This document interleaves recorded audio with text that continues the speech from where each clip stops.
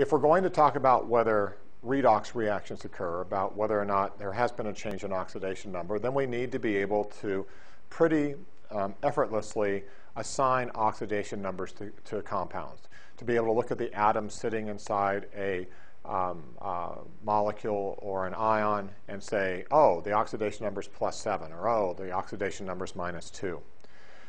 Well, that means then that we need to come up with what the rules are that are associated with assigning oxidation numbers. These rules are typically taught to you in a high school chemistry course, but I repeat them here for you fairly quickly so that you have them in your brain and you can start doing them just like that.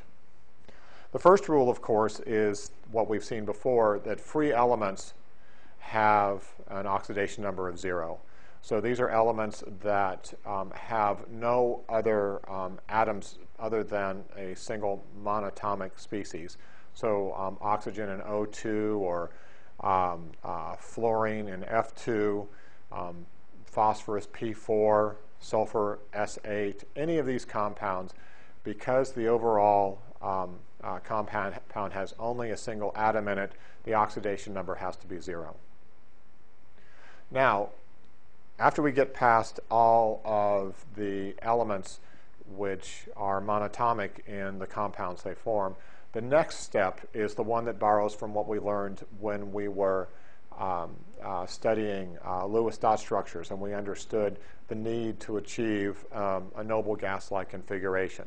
What we learned when we were doing those kinds of problems was very simply that if I looked at the periodic table, everything wanted to be like this. Everything wanted to achieve an argon or a neon-like configuration.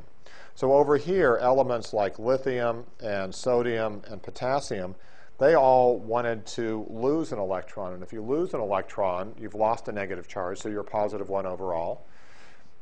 In this particular column here, things like calcium or magnesium had to lose 2 electrons.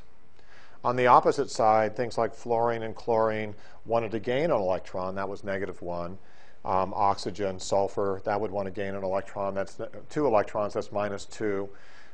Sitting over here next to them are nitrogen and phosphorus. They wanted to gain 3. The other case that we worried about was this one here with something like aluminum. And it would want to lose 3. So that's how we assigned oxidation numbers based upon what particular group you were in. All the alkali metals were +1. All the alkali earths were +2. The halogens were -1, and so on. So the second, and certainly the most important rule, the one you use the most, is the rule associated with assigning oxidation numbers by groups.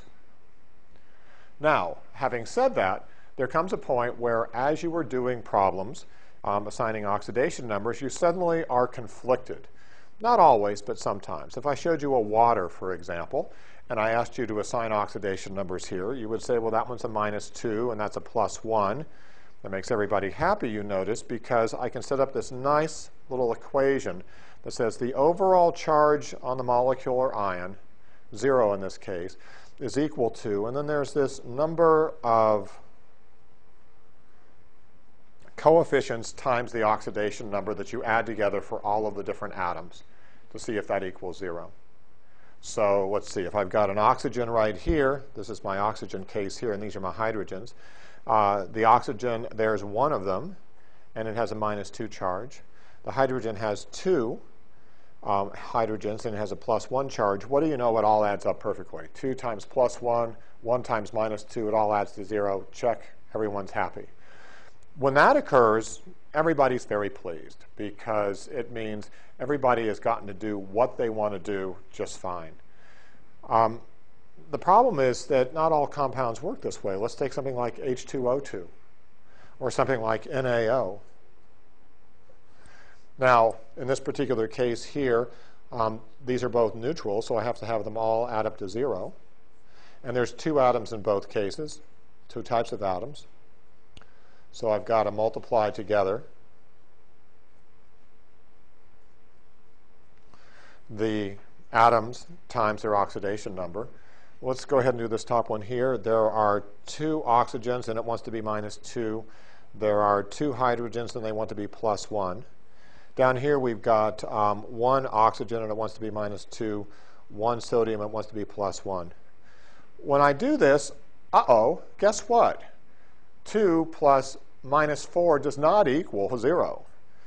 1 plus -2 does not equal 0. Evidently, my simple little Rule 1 and Rule 2 about assigning oxidation numbers isn't going to work here. So I need to have a hierarchy for the assigning of the oxidation numbers that says if there's ever a conflict between elements and trying to assign based upon rule number 1 about the actual charge associated with the group, whenever there's that kind of conflict, there has to be a hierarchy. Something's always going to win. Something's always going to come in second place. And here are what the rules are. So when I've got alkali metals, they are always +1.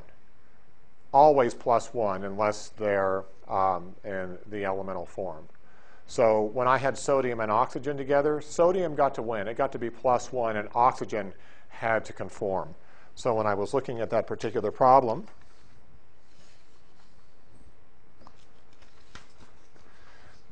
with sodium oxide, I didn't get to call oxygen -2. What got to rule the roost was sodium being +1, so the oxygen had to be -1, and then it did work. Let's try this case here. Hydrogen is always +1, except for when it's around sodium, and therefore, if it's around something like hydrogen peroxide, it gets to be +1, and once again, the oxygen comes in second place. And so now, by oxygen being -1, I have been able to make my equality hold. So generally speaking, there's this sort of hierarchy that we establish that works this way.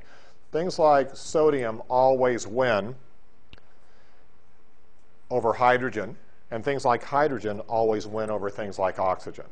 This one always gets to be +1. This one always gets to be +1 except when it's around sodium. This one always gets to be -2 except when it's around hydrogen or it's around sodium.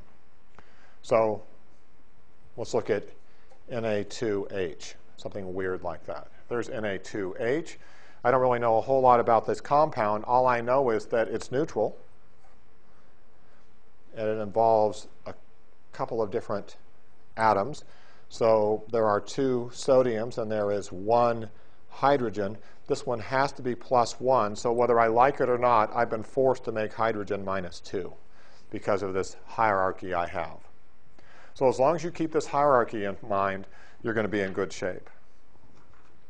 Now there's one other rule that you need to be aware of, and it's the rule associated with what I call everything else. When I've gone and created a periodic table here where I'm taking care of my main group guys, so I'm taking care of these guys right here, I'm taking care of these guys over here, everything else is pretty much up for grabs. Everything else, from the transition metals all the way over to even dealing with things like carbon and nitrogen, those have a highly variable possible oxidation number. So let me show you some compounds to give you a sense of this. Here's some NH3, here's some NO3 minus, here's some Cr2O7 double minus, here's some KMnO4. There we go. 4 examples of an effort to assign oxidation number to these particular compounds here. The nice thing about assigning oxidation numbers to these compounds is that it becomes really very much a rote sort of process. I would imagine that I'm going to know what K is and O is and O and O and H, that I've got those numbers assigned based upon rules that I established earlier. The things I'm not going to know about are these more exotic species, the nitrogen, the chromium, and the manganese. That, in fact, it turns out those can be quite variable in terms of their oxidation number. And so I need to follow the following guidelines. The first thing I'm going to do is I'm going to set up these equalities here. And I'm going to set these equalities up so that the overall charge of the compound sits on the right-hand side. This is overall 0. This one's overall minus 1. This is overall minus 2. And this is overall 0. Now what goes on the left-hand side is going to be this multiplication together of the oxidation number and the number of atoms for however many there are. So there are 2 kinds of atoms in this first case, 2 kinds in this second case, 2 kinds in this third case, and 3 kinds in this fourth case. And now I just stick the numbers in that I know of and solve for what I don't know. In this top case here, I know that there's 1 nitrogen, and I know that there are 3 hydrogens, and I know that hydrogen, except when it's around oxygen or sodium, gets to be plus 1. Nitrogen, I don't know it, but notice that because I know everything else, that's plus 3, that's a 1 there. The answer is that this hydrogen must be minus 3 for its oxidation number. Let's try this case here with nitrate. Notice I've got 1 nitrogen and I've got 3 oxygens. The oxygens get to be minus 2, except around hydrogen and sodium. That means that this right here, this unknown value, is what my nitrogen is. And it is, if it has to add to minus 1, it must be plus 5. Because plus 5 plus 3 times minus 2 equals minus 1. So my nitrogen here is plus 5 for its oxidation number. Look at that. My nitrogen has gone from minus 3 to plus 5. This suggests a huge change, an 8 electron change in the number of electrons. By the way, notice that this is associated with some pretty important chemical processes. Ammonia here is a source of fertilizer, right? And nitrate is this kind of waste product that does pretty much not a whole lot for us. It's associated with smog and that kind of thing. But the process of getting from this fertilizer to this smog-like substance right here releases an enormous amount of energy, and that energy release is associated with an 8 electron flow. Our ability to monitor that 8 electron flow is what electrochemistry is all about. Now down here are some other more exotic species. You may not even know what this thing is. It's called dichromate. This is called potassium permanganate. But what you do need to know is what the oxidation numbers are for the chromium and the manganese. Because if you know what they are, then you can know whether a redox process has taken place when you look at it inside a chemical reaction. So I've got 2 chromiums. I've got 7 oxygens, which are minus 2. Put the numbers in here. That's minus 14. That must make this plus 6. Because 12 plus minus 14 is minus 2. So my chromiums each have a plus 6 value here. Down here is permanganate. So I've got potassium, and there's 2 of them, and they must be a plus 1, because potassium's always plus 1. There's my oxygen. There's 4 of them, and they're a minus 2. Now you might be asking, why is it getting to be minus 2 if it's around the potassium? And the answer is, if I've got something else that I can unload the burden of fixing the number of electrons in the oxidation number on, that's what gets the burden. That's the manganese here that has to make that accommodation. So at this point, I've got plus 2 overall here. I've got minus 8 overall there. What are the numbers that I have to add up here to get the end result that I have? And the answer is, plus 6. Because plus 2 plus 1 times plus 6 plus minus 8 is in fact equal to 0. So the manganese also has a plus 6 oxidation number. This is how you assign oxidation numbers. And you might think, yuck, I don't want to be doing this. But the nice thing is that after a while, being able to assign oxidation numbers doesn't require you to do this. You can look at chemical compounds and do this kind of math in your head.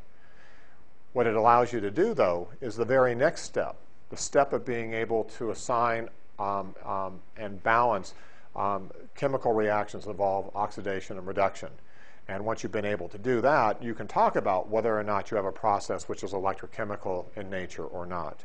Remember, what we're getting back to, when all of this is said and done, is am I able to monitor whether electrons are moving, whether electrons in fact can fall down a hill? Well, if those electrons don't move, I'm not doing electrochemistry.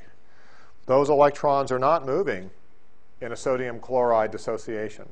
Those electrons are not moving in an acid-base reaction. Those electrons are not moving when I'm having a physical process take place. It is only in processes in which I have a change in the number of electrons happening that will occur. And I can only know if there's a change in the number of electrons by figuring out the oxidation numbers and then taking a look at a chemical reaction like this one right here and saying, wow, it started as +1 and ended as 0. So evidently, this is an electrochemical process. This is something where I can measure the energy associated with that electron movement.